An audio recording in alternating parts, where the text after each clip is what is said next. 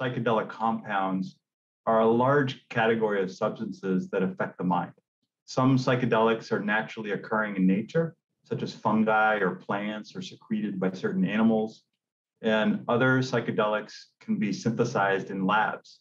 Examples of psychedelics include psilocybin, which is the active ingredient in magic mushrooms, LSD, which is a synthetic psychedelic, and MDMA, which is sometimes described as ecstasy.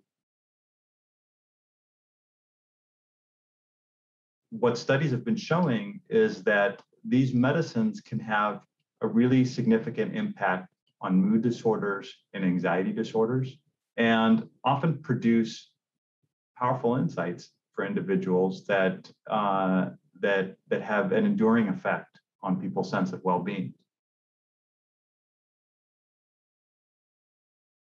They create alterations in the way that the parts of our brain connect to each other, the neural networks in our mind, and that has pretty profound impacts in our sense of reality in a way that can produce intense experiences that might be empowering or enlightening, and that can also be frightening.